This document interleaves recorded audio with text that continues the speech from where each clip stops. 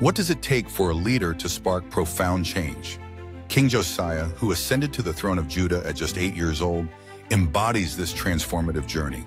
Guided by his commitment to God, Josiah sought to restore true worship in a nation steeped in idolatry and corruption. His story, found in 2 Kings 22:23, begins with a remarkable discovery: a book of the law, believed to be the book of Deuteronomy, hidden in the temple. Upon hearing its words, Josiah was devastated, realizing how far the people had strayed from God's commandments. His immediate response was to tear his robes in grief and seek guidance from the prophetess Huldah, who confirmed impending judgment, yet also spoke of hope for Josiah, noting his humble heart. Fueled by this revelation, Josiah initiated sweeping reforms. He removed idols, reinstituted the Passover celebration, and renewed the covenant with the Lord.